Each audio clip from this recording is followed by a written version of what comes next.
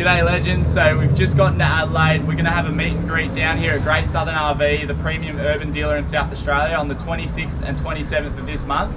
So if you're interested in that, come down. We're going to be here all weekend.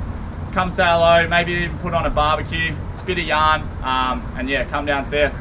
Cheers legends. G'day legends, so we're out the back of the Barossa Valley today, and we've heard a few stories in the caravan parks lately about people cooking their automatic transmissions when they're towing their big rigs around Australia. This sort of thing's really avoidable, and today we're going to run through some things that we do to promote the longevity of your engine, driveline and transmission. So we're in the car now. Apologies for my eye contact, obviously we are driving, so looking forward is probably good for safety first and foremost. So first of all, I'll tell you guys a few things that I like to do when I'm towing. Like I said, this is a beginner's video. This isn't, I'm not saying that I know everything, I'm just saying if you are beginning to tow in an automatic vehicle, here's some things that you need to think about. So first of all, I rate a scan gauge 2. So we run scan gauge 2, we're not affiliated to them, but there are ultra gauges out there too. I do not recommend going the King's EDS gauge, it just doesn't give you enough information for automatics. Anyway, we run a scan gauge 2 and I always tow in 4th gear. So I go manual select in my automatic gearbox and I lock it into 4th gear. This is a 5-speed. So for people out there with a 6-speed, your 6th gear is your overdrive gear. And there's a few reasons why I don't like driving in the overdrive gear. One, it isn't the strongest gear to sit in, especially when you're hauling 3 ton or 2.5 ton around. And the other reason is because the torque converter locks up. So for us, we don't have a torque converter lockup kit. And I'll talk you guys through why we don't have one and a few things that I like to monitor on the dash. So first of all, I've got transmission temperature on the dash. So pretty much this just tells me how hot my gearbox and the whole transmission is getting. The second thing I have on my scan gauge is torque converter temps.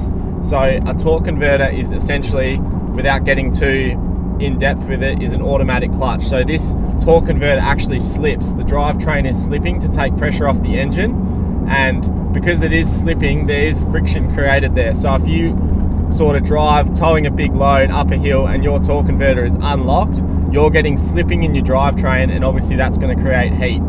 And that's why I like to monitor torque converter on my dash.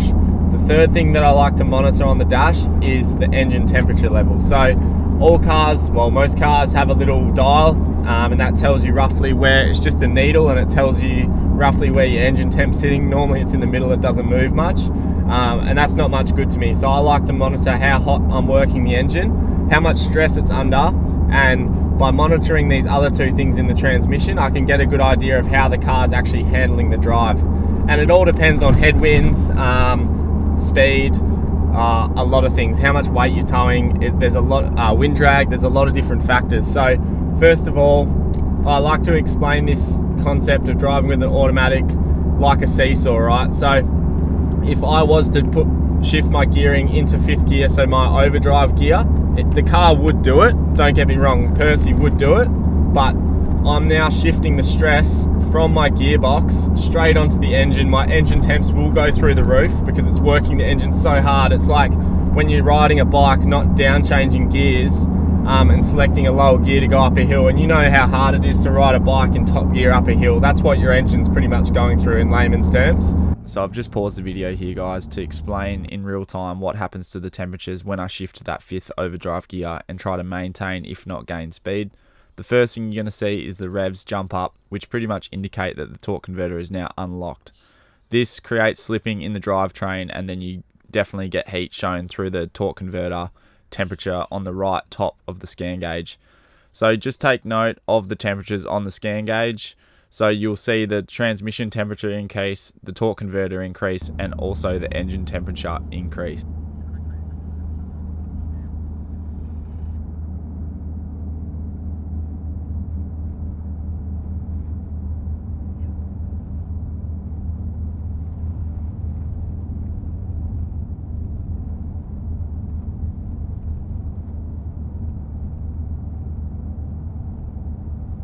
So there you have it guys, that was 20 seconds of driving in the overdrive gear for us. As you saw, the transmission temperatures went through the roof momentarily, and we did see a 1 degree increase in the engine temperature.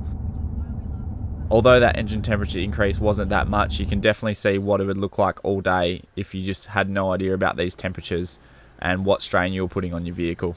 The reason why I drive in 4th gear is because in 4th gear I can lock up the torque converter super easy, where if I'm in overdrive 5th gear, I can't lock up my torque converter as easy. It will lock in once the engine isn't under a lot of load, but as soon as my foot goes a bit to the floor or the hill gets a bit steeper, the engine load will come up, the torque converter will unlock to take pressure off the engine, and then that seesaw effect will go the other way, and then we'll be putting extra stress on the torque converter. So that's how I like to explain it. If this is all going over your head, maybe do a little bit more research on what torque converters are, what your transmission temperature is actually telling you, and how to monitor it all properly. But this is pretty much the most basic way I can explain it. And when I see my engine temp go around 90 degrees, this is where it changes from car to car. So I'm towing in a Toyota Prado. It's a 2011 model, 3-litre turbo diesel. It's not the most powerful engine. I always try to sit my engine temperature around the 88 degrees. I think that's the sweet spot for me. And because we've got bigger tyres and all sorts of stuff, it does increase the engine temp because we are putting more stress on the engine. So pretty much to summarise, guys, the seesaw effect, if the engine's doing less revolutions going up a hill, it's going to put stress on the engine, and if that stress on the engine hits a certain point, your torque converter is going to unlock. Once the torque converter unlocks, you're going to get slipping, and that's when heat builds up in the torque converter, and that's when we hear them caravan park stories about people frying their transmissions in their Rangers, their Everest, their D-Max. We've heard it all in Toyotas as well. We've heard people frying their transmission, their engine, cooking their engine as well. That's when you get overheating issues as well. So pretty much for me, always tow in not overdrive gear. So for me it's 4th gear. I lock it in there, and that locks in the torque converter. I can make sure that stays at around 80 degrees. My transmission stays at 80 degrees too, because that's now coupled. It's going the same speed, it's no slipping, so the temperatures in the transmission and the torque converter are the same.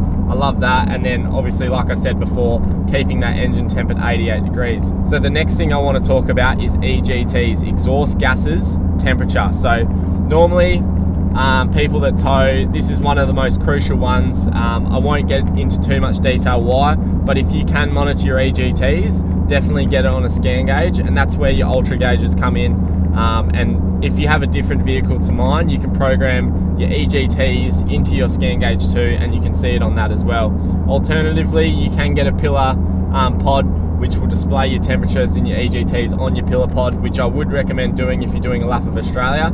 Sometimes when you're going up a hill and you're putting a lot of stress on the engine, and you're putting a lot of load on the engine, especially when you're towing big, your EGTs will go through the roof. These exhaust gas temperatures can get hundreds and hundreds of degrees, and they're super hot. You'd burn your hand if you put on them, and that's only when you're putting a lot of stress on your engine. So if I give you any advice, if you can get a scan gauge with EGTs on it, definitely do that. So we've covered what you should do when you're towing at speed on the highway. Let's dive into a little bit about what you should be doing when you're off-road.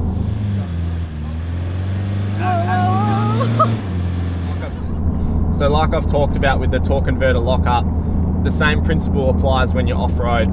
So if you're on the sand or you're on a boggy truck and you're in them low gears like 1st, 2nd, 3rd and 4th, you'll find that you won't be able to lock up your torque converter. That'll always be spooling to take pressure off the engine. That's just the way the cars are set up. Automatic transmissions are set up, and it does depend on car to car. But pretty much in a nutshell, when I'm off-road, I'm always in low 4.